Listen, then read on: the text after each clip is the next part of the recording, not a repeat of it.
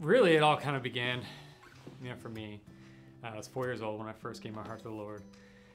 I remember we had a split level house and I was downstairs with my father on the couch, and I accepted the Lord into my life. Going to Sunday school at church, baptism was kind of a graduation ceremony. Everyone was doing it, so like, why wouldn't I do it?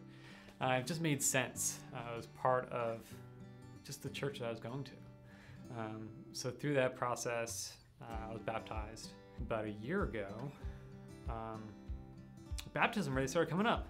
And I started thinking about it, and I would hear Kevin talk about baptism and there's an expression of your faith and all this, and I'm sitting there feeling like I should get baptized, but then thinking like, how many times do you get baptized? Like, I've already been baptized.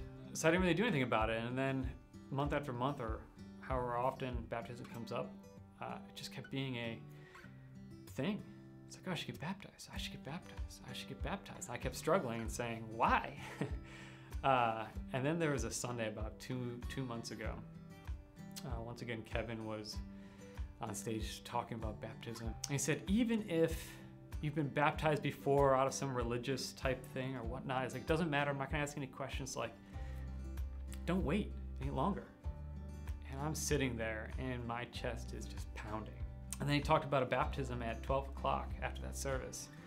And I'm sitting there just like, I have to. I cannot leave this place without being baptized. As soon as the service ended, like, I just found myself just bolting towards the front. And I look over and I see Jim there. I'm like, Jim, like, I need to get baptized. And he's like, okay. I'm like, but I need to do it now. Because I didn't want to wait. I've been waiting for so long. And next thing I know, Jim's taking off his shoes, getting ready to hop in. So I start taking off my shoes. I turn around, Jim's in the water, fully clothed. I hop in the water, I'm fully clothed. Matt hops in the water, he's fully clothed. And my wife hopped in the water, she's fully clothed. So they had me pray, and I prayed, and they baptized me.